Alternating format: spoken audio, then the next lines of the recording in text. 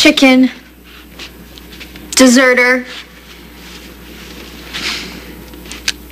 You know, I don't want to leave you here by yourself. You can't take him on. I've done it before, remember? The last time you moved out of here? I can do it again. It's going to be different this time. I'm going to be all the way across the country. A challenge. I'm up for it. Besides, I've got a few new weapons in my makeup bag now. And at the end of the day, he's... Our dad. And he can't survive here all alone without one of his kids to torment. Yeah, about that. Make sure you put a limit on it.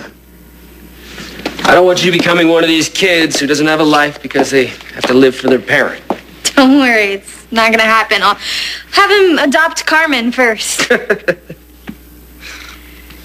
You know, when you first said you were moving away, I was upset, but now I realize how good this is gonna be for you and Babe and little A.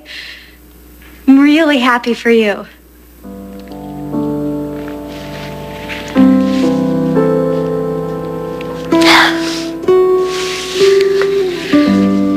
Promise me one thing. Maybe. When P.B. Cortland proposes to you, just say no. You're right, like I'd ever agree to that. Guess we should get it over with. Tell Adam goodbye.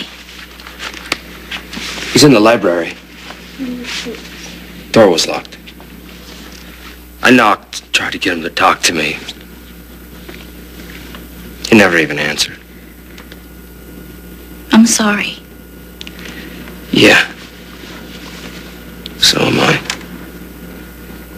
He'll come around in time. Okay?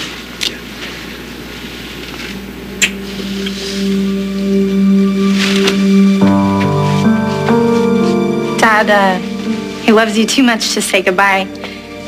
Big Adam Chandler doesn't want anyone to see tears in his eyes.